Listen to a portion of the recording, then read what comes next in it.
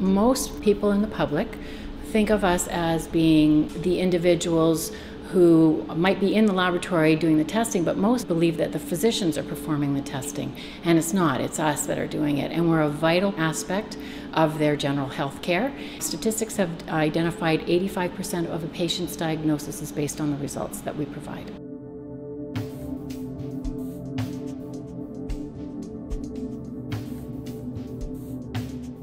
A medical laboratory technologist is the individual that works in the laboratory that processes the samples, collects the samples, determines the validity of the samples for testing, performs the testing, and provides the results to the physicians or clinicians for diagnosis, treatment, or monitoring of disease.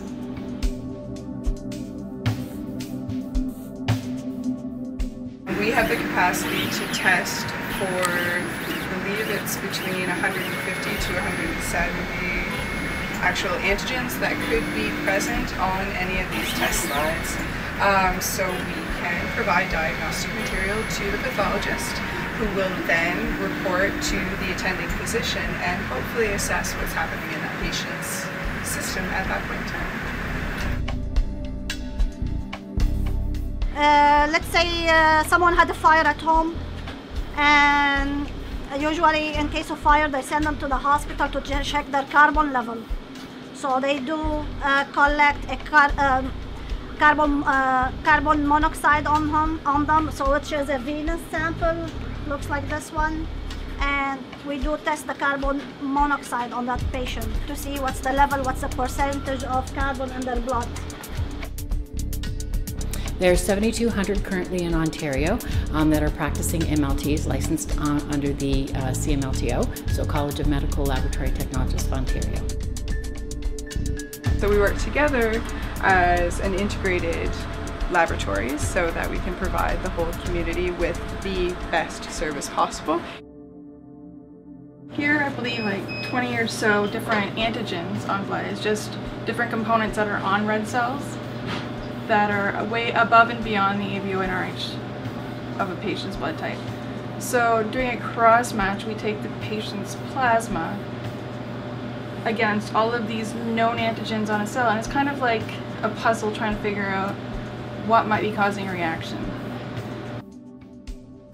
We release the case and then hold the specimens for a specific number of weeks, just in case we need to go back into that specimen. We obviously don't want to dispose of it beforehand or take any risks. And when the specimen is disposed, though, we still have the slides and we still keep the cassettes as well. That varies from a number of years based on the patient's age. Mom come to the floor to deliver and they're not sure if she's ready or yet, so instead of sending her home and she's ready to have the baby, they do this test, and like this is very expensive test. It does check for a certain protein level. If the placenta rupture, it does release certain type of protein which is detected by this kit. My name is Jan Maxwell, and I'm the program coordinator for the Medical Laboratory Science program at St. Clair College. It's a 3-year advanced diploma program, and the graduates from this program have the ability to apply for the certification exam. Success on the exam is to apply for their license and be willing and ready to practice in the province of Ontario and the rest of Canada.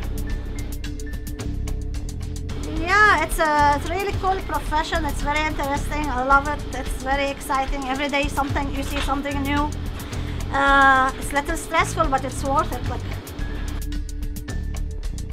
So there's little pieces of biology that I really enjoyed, and chemistry and physics, and a lot of,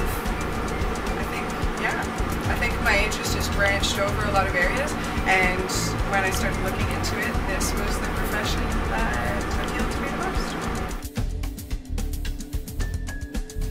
It just takes a lot of dedication and a lot of hard work, and it's very rewarding, and I feel very fulfilled being in this profession. I feel like I actually make a difference and save lives doing what I do.